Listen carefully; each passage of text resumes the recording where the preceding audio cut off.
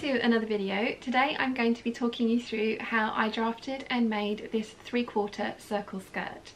Now, this took me way longer to work out than it probably should have done, and there are a couple of calculators that will do all the hard work for you. However, I couldn't work out from the mood calculator if they had included wearing ease and if they had included seam allowance, because I couldn't see it anywhere on the app.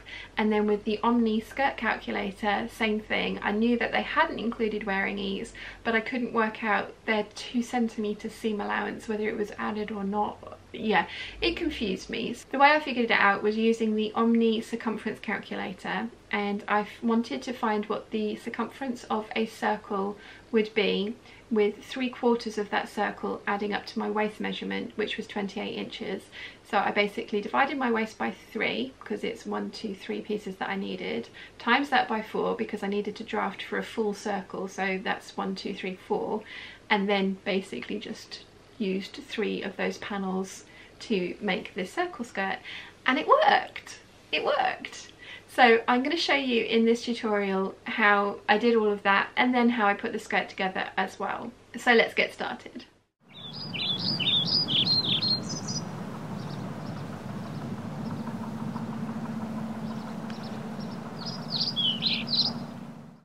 Okay, so the first thing you want to do is draw yourself a perpendicular line to the straight edge of your paper, and I have my straight edge running down here. So I'm going to use my ruler just to draw a straight edge on the paper. The next part is actually a little bit mind bendy, but I think I've worked it out for you. The first thing you want to do is take your natural waist measurement, which mine is 27 inches, and I've included 1 inch of wearing ease, so I have a measurement of 28. Now I'm going to use the fraction calculator, and a lot of you have been asking what it's called, and it's just fraction calculator. It's free. I just downloaded it from the App Store. So I've got 28 inches, but I want a 3/4 circle skirt. So I need to work out a circumference of a full circle skirt, which 28 inches is 3/4 of that. So my way of doing this is 28 inches divided by 3 equals 9 1/3. I then want to times that by 4, because that will give me 37 inches and 1/3. Now, so the way that I'm working this out is, so we've got a full circle there, and I just want 3/4 of it, and I want that 3/4 circumference to measure 28 inches. So I've divided my 28 by 3, which has given me 9 1/3, so that's what each one of those is. And because it's very much easier to draft a circle than it is to draft a 3/4 circle, believe me, I have tried. There are apps out there that will generate a 3/4 circle skirt for you, Mood being one of them, Omni being another one, but Omni are not overly clear about the seam allowance that they've included, and Mood haven't included any notes about their seam allowances at all. So I've decided to go for this method. I've got my 28 inch waist divided by 3 because I want 3/4 of this circle, and that's 9 1/3. So that's what each of these pieces measures. I need to know what the full circumference of a skirt with a 3/4 of it being 28 inches. So I divided my 28 by 3 times the answer, which is 9.3 by 4, which gives me 37 1/3. So once I've got that measurement, I'm then going to go into the Omni calculator for circumference calculator. So we know that the circumference of our waist for a full circle, which includes a 28 inch, 3/4 of that being 28 inches, is 37 1/3 inches. So 37.3. So that gives me a radius of 5.9, and the radius is this measurement here, which is what we want. So that now that I have the 5.9, I'm going to mark on from the angle, the 90-degree angle I have here, a couple of 5.9 marks.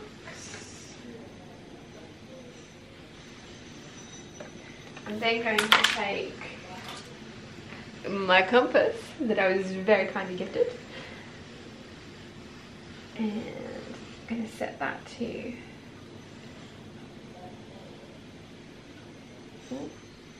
just about goes up to 6 inches.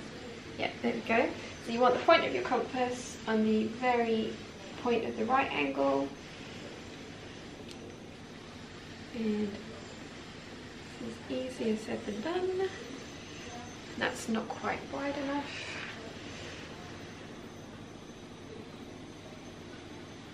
Okay.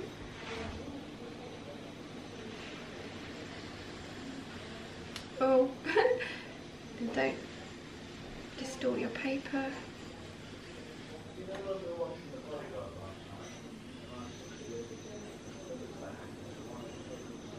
Right, I've basically drafted a quarter of a circle here, and this has no seam allowance added onto it. So I'm going to add the length to this that I want. So I want my skirt to be 28 inches, so I'm measuring from where the circumference of the waist starts from, 28 inches down.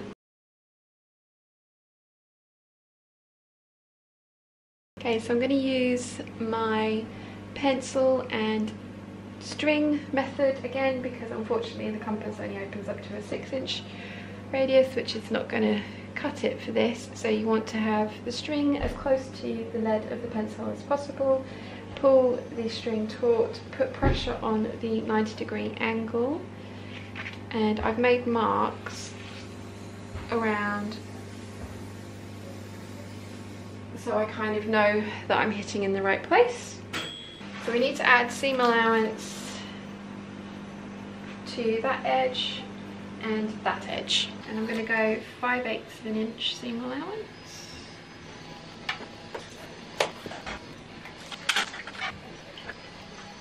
And I also need to add seam allowance to this area here. I'm going to go and get my French curve to do that. Okay, so I've got 5/8 of an inch seam allowance added there, 5/8 of an inch seam allowance added there.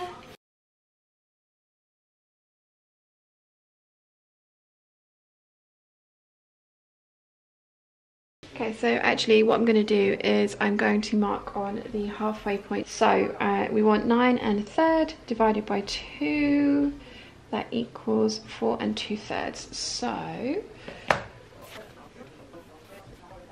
measured that on with my soft tape measure. Now we're going to put from my 90-degree angle through that mark I've just made, draw a line down to the hem. There we go.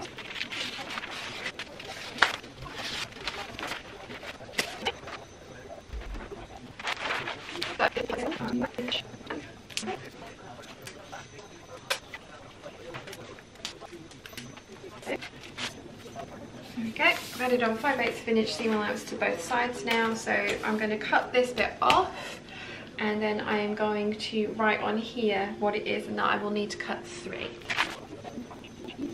Right, so I'm just going to chop this off. And that's how to draft a 3/4 circle skirt. It took me a while to get there, but I'm happy that this one will actually fit me once I make it up. Once you've drafted the skirt panels, you're going to then need to draft a waistband for it. Now, I have done tutorials for how to draft a straight waistband and how to draft a curved waistband.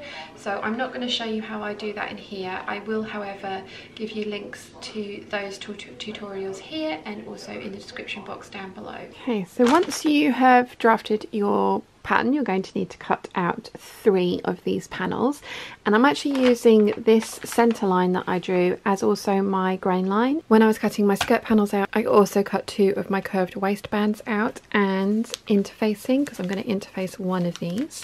So there is a tutorial which I will link up here for you of how to draft your very own curved waistband. This pattern is also particularly good for directional prints, which is the type of print that I am using underneath all of this. So I'm going to unpin everything, and then I'm going to bind all of the edges with bias binding. So I'm going to be finishing the edges of my skirt, all of them, with bias binding, because this is quite a thick material, and with thicker materials you don't really want to do French seams because you don't want to add too much bulk in particular areas, and I think the inside's going to look really nice with bias binding on it.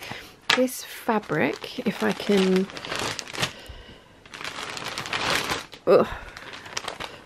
show you the print, we'll get there eventually. It does have some purple in it, and I think that's going to look really nice. I mean, you could just do black, you could do pink, you could do orange, yellow, but I just particularly like purple. And also I accidentally ordered another roll of purple because I thought I had this one out in my thingy here, and I was like, oh no, I need to order some more purple, forgetting that I'd already ordered another roll of it. So I now have 2 full rolls of purple. So yes, let's use up the purple. I'm using pre-bought bias binding that I get by the roll, and I will link my supplier for this in the description bar down below.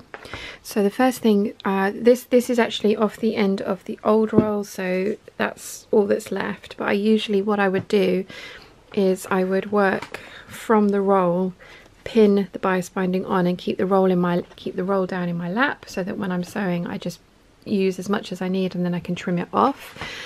So the very first thing that you want to do is you want to pin the right side of the bias binding, so the bit that's got none of the raw edges visible, to the wrong side of the edge that you want to bind, and you want to make sure that the raw edges are meeting. So you're going to be sewing in this fold created here.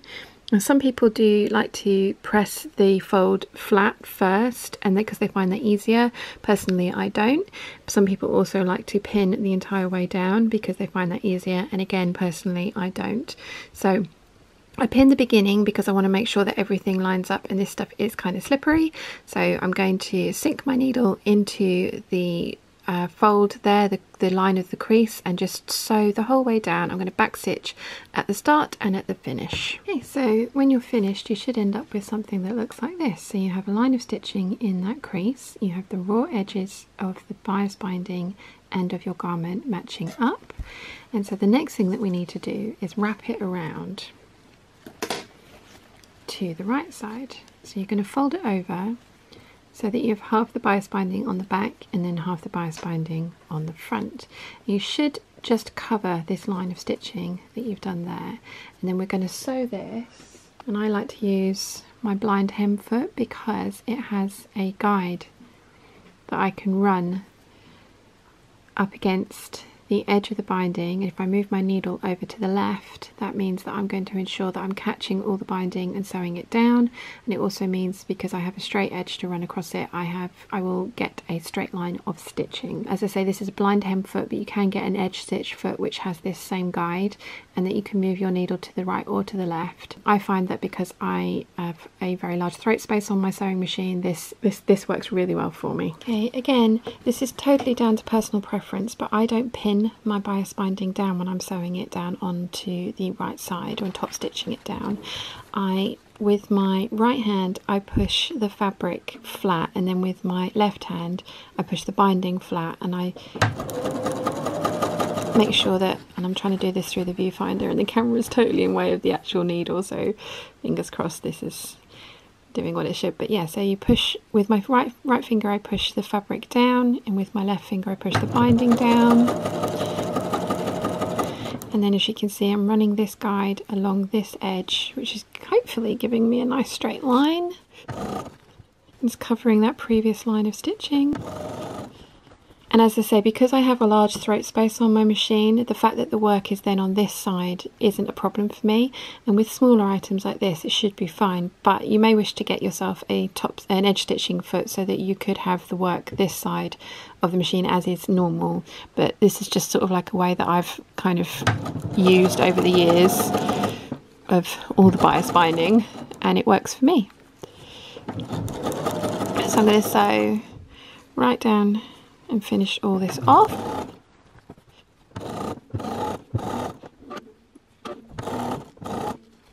Not the easiest thing to do with a camera in the way.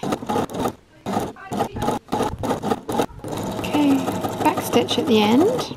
Okay, so this does need to now be pressed, and one thing to bear in mind when you're pressing this is that it is polyester, so you want to make sure that your iron is not too hot and you don't burn it.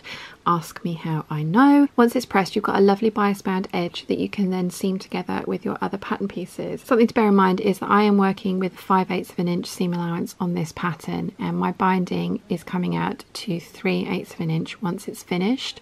So if you have a pattern with a smaller seam allowance, you need to bear that in mind and have a look at the width of your binding and how big the finished edge ends up being, because with a seam allowance of 1 centimetre or 3/8 of an inch, this would then be in the way of, actually this would be on the stitching line and it would be in the way, but my seam allowance is 5/8 of an inch, so I have plenty of room there.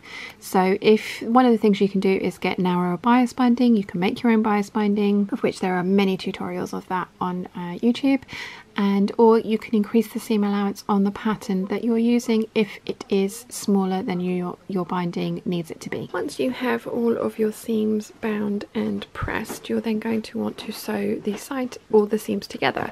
So we have 3 panels, so you're going to need to sew all 3 panels together and leave the back edges open to put the zip in. So I've pinned my panels together, right sides together. This is what you should end up with it looking like. So we've got panel 1, panel 2 and panel 3, and we're going to sew those 2 seams at 5/8 of an inch with the right sides together. Once you've sewn your panels together, you then want to press your seams open, and then the next thing we're going to do is attach the waistband to the skirt. So I'm using a curved waistband with this one. So the edge that we want to attach to the skirt is the greater or longer edge. We want the shorter edge to be the waistband.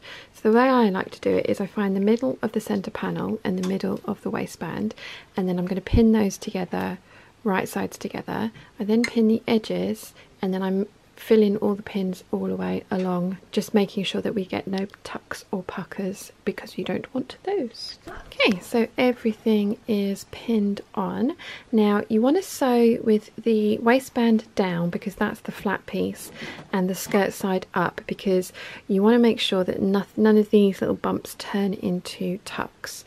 So you're going to take it really slowly, sew along there at 5/8 of an inch, and then when we're done, we're going to press everything up towards the waistband. Okay, so the waistband is sewn to the skirt, and as I said, I've pressed everything up into the waistband area. So the next thing that we want to do is attach our zip. I've got my invisible zip here. I tend to use longer invisible zips on skirts because I have quite large hips in comparison to my waist, and I find if I use a smaller sort of 9-inch zip or 10-inch zip, then I find it very difficult to get the skirt on and off over my hips. I have to put it over my head, so I tend to use longer zips. So the first thing that we want to do is open our invisible zip up. So I've opened up my invisible zip, and we're going to take the right side of the zip, so the bit where you can't see the teeth, and we're going to place that to the right side of the skirt. You want to have the teeth of the zip 5/8 of an inch away from the raw edge of the skirt, and you want to have the top of the zipper tape right flush up against the top of the waistband. So we're going to pin this in place, and then we're going to sew the zip into place. So we've got the teeth this side, and we've got the edge of the zip on the inside edge of the skirt, and we're going to sew it in place all the way down. And to do that, I'm going to use my visible zipper foot, and as you can see there, it has 2 little grooves in it, and when you put this on, the teeth from the zip will sit inside the groove, and when you pull it along, it rolls it to the outside so that you can stitch in really close to the zipper teeth, which is what you want and which is what will make your zip invisible. You don't want to stitch too close because you want your zip to still be usable, but you want to stitch close enough that your zipper will then be invisible when you have it installed. So I'm going to do the as you're looking at the skirt from behind, if someone was wearing it, I'm going to do the left hand side first. So I have my invisible zip foot on, and I can actually move my needle, so I'm going to move it over to the left just slightly so that it will again help get in nice and close to the zipper teeth when I'm sewing this on. So I've sewn the first part of my zip in, and I've zipped it up, and it zips up with ease, which is something that we want. Now the next thing that we want to do is make a mark on our zipper tape where the waistband is, because that will help us get the waistband to meet up nicely when we install the other side. So that's the next thing that I'm going to do. So I'm going to unzip my zip.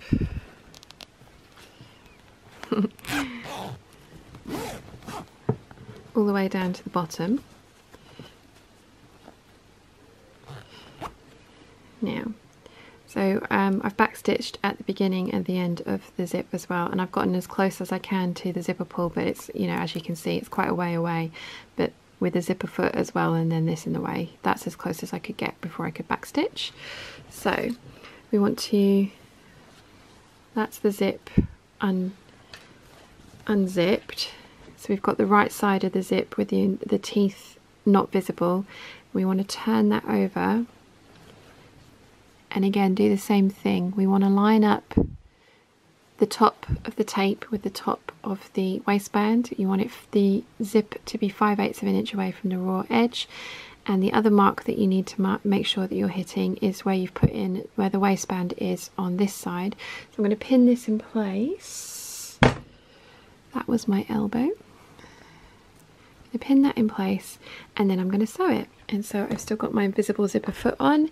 This time I'm going to move my needle over to the right, so that again it's helping to sew nice and close in there, and the foot will roll the teeth out of the way, but not too close that the zip is then not usable. Once you have sewn that zip in, it's the moment of truth. So you want to zip it up and see if it all zips up, and if everything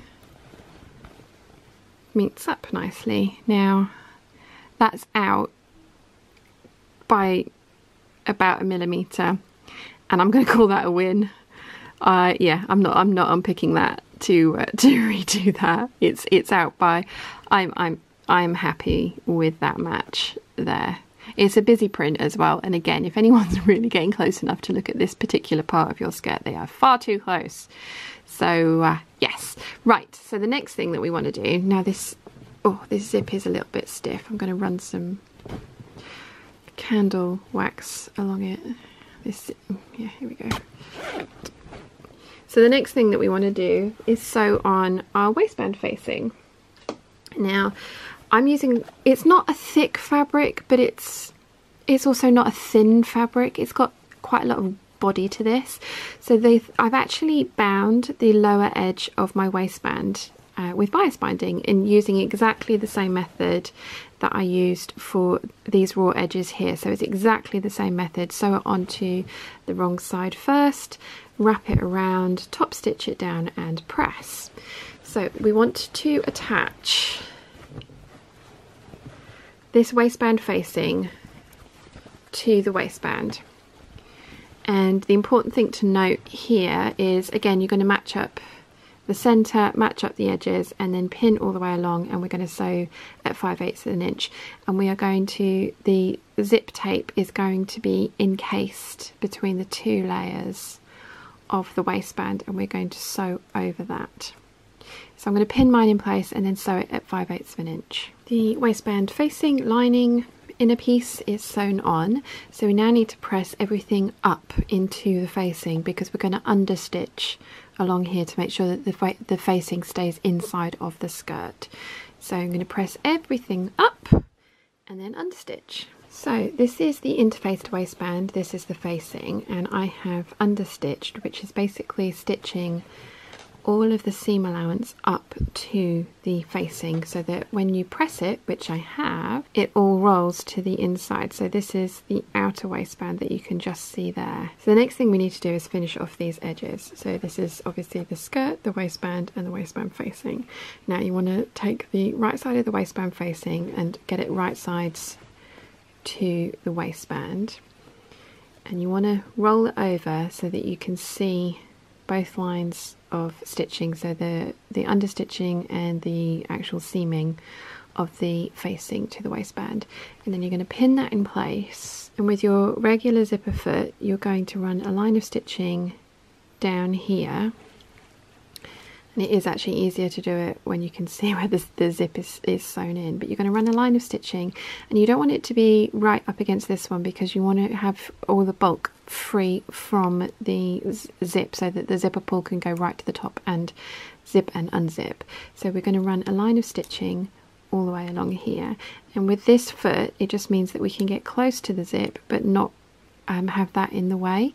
So I'm going to pin this down and I'm going to sew it down, and I will show you when I'm done. Okay, so I have sewn, there we go, you can see it better from this side. I have sewn the facing down, and I am probably 3/8 of an inch away from the line of stitching.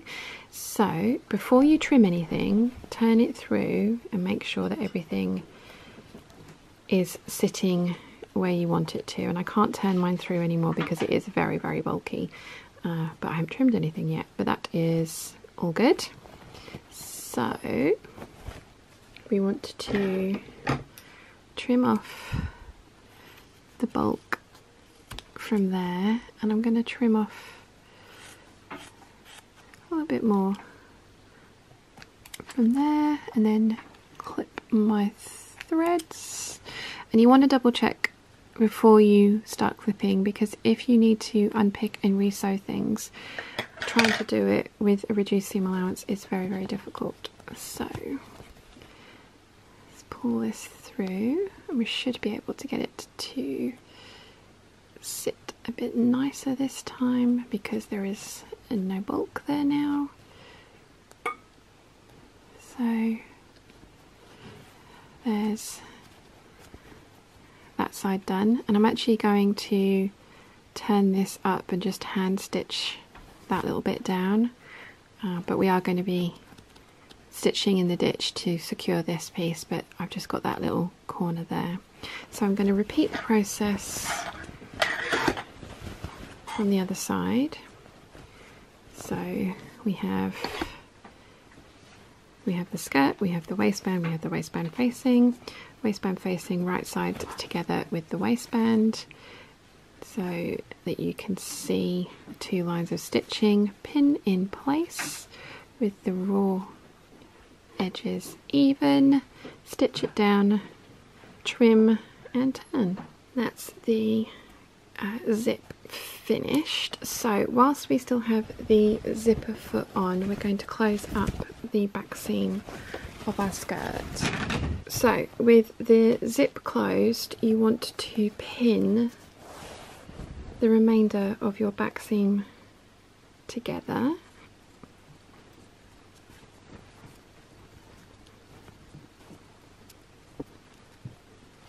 Okay, so once everything's pinned, what you want to do is we're going to close up the back seam by sewing as close to this and overlapping by about 1/4 of an inch.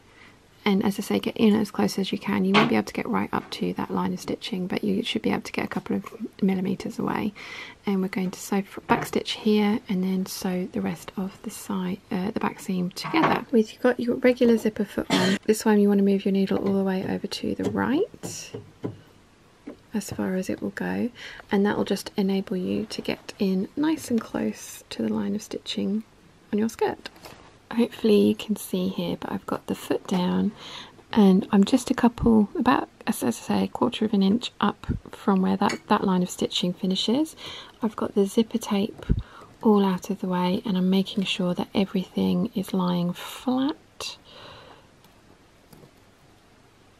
under there as well. So I'm going to sink my needle down, back stitch here, and then sew all the way down to the bottom of the seam. Now obviously it's not going to be 5/8 of an inch away from the center of the foot, because that's not where the needle is. So for me, what I like to do is I find one of the markings on my plate, and I just use that as my guide to get an even hem the whole way down. There you go, so you can see overlapped probably by about 1/4 of an inch and about 1/4 of an inch, just less than that, away. So I'm going to trim these threads off, and then I'm going to press this seam open. The next thing that we need to do is attach the inner waistband facing down to enclose all of these raw edges. Personally, I like to stitch in the ditch, which means that you need to fold the waistband facing onto the inside, and then from the front you want to pin in the ditch and then just check that you have secured the waistband down. If you've decided to turn your seam allowance under, you're going to want to make sure that you're definitely catching everything as you go around. And you also, if you do decide to turn your seam allowance under rather than using bias binding, you're also going to want to do it by, say, 1/2 inch instead of 5/8 of an inch, just to give you that little bit of wiggle room to make sure that you definitely do catch everything as you are sewing. So I'm going to pin mine, and then I will stitch in the ditch. Stitching in the ditch is exactly that. So we're running a line of stitching in the ditch that's created by the seam which joins the waistband to the skirt. And when you sew, you kind of want to gently pull on the waistband and the skirt so that you can really sink your stitches into that ditch. And this is why we've pinned from the front, to make sure that the facing is definitely being caught.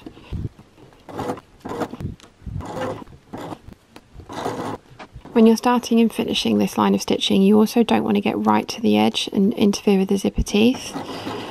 So I'm going to back stitch about 1/2 inch away from the edge of the skirt. And then my line of stitching is hidden in the ditch, and then on the inside the waistband facing is nicely secured down, and all of the raw edges are hidden inside. So as I said, I'm going to just tuck that little bit of raw edge there up and hand tack the binding down in this particular area. You don't have to do that, it's just a preference of mine. And then we need to hem our skirt, but we're going to need to hang it up and make sure that any bias that there is in the fabric drops and does its thing, so we can level the hem out to then finish it off with bias binding. So to hem a circle skirt with bias binding, the first thing that you want to do is you want your bias binding with the right side of the binding, so the bit that you can't see any raw edges, to the right side of the skirt. Now I have folded back about 1 inch of the bias binding to start, and I have pinned it so that the raw edge of this folded piece meets the raw edge of the skirt. Personally, I only use 1 pin to get myself started. I then sit with the roll of bias binding in my lap, and I reel out as much as I need as I'm going along. And what you want to do is run your line of stitching in that crease there of the fold, keeping the raw edge of the binding up against the raw edge of the skirt, and you're going to sew that the whole way round. The bias binding has been sewn to the edge of the skirt, and this is the start and stop place. So to start with, I'd folded it back about 1 inch and sewn it down, and then when I finished, I've overlapped by about 1 inch. So it just means that when we fold this round like this, it's all going to be encased. And what I tend to do is kind of fold that under and stitch it all down by hand when I finish the hem. The first thing we need to do is actually press the hem. So we've got the bias binding on the wrong side, and what we want to do this time is, rather than fold it over in half, we want to fold the entire thing to the inside of the skirt, and we're going to press that so that you can see about 1/16 or 1/8 of an inch of the skirt fabric on the inside of the hem, and we're going to do that the whole way round. Once you've pressed everything up, the last thing that we need to do is finish off the hem by hand. So I've got my thread, and you want the thread that's going to match the print that or the fabric that you're using the best. And what you want to do is, so I've already started and I've anchored my thread on the seam allowance back here. So what you want to do is take, with everything flat, take a small bite of the main fabric. So there's a couple of threads there, and then you want to push your needle into the crease on the binding so that your needle is running along that crease, and about 1 inch through, and then just repeat. And there are lots of different methods for hemming this kind of thing. this is my preferred way of doing it. I find with circle skirts, the circumference of the hem, which is here, that you're turning up is greater than the outer edge of the circle once you've turned it up. So you don't want to sew your stitches too close together because you could end up with it puckering and it will take you twice as long, which is why I use stitches that are around about an inch between. So into, trying to do this in the viewfinder, and into the bias binding and out again along the crease. And then a small couple of threads from the main fabric and repeat, and just go the whole way around, and then your skirt is finished. So you need to do some twirling.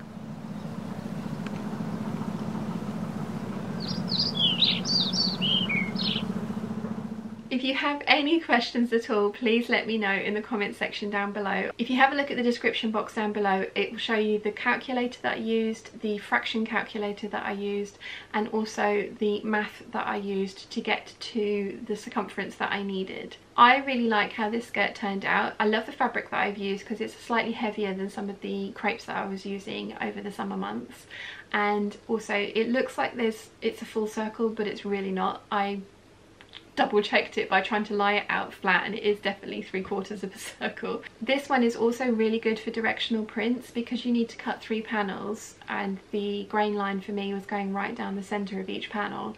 Then it works really well with directional prints, which the one I'm using is.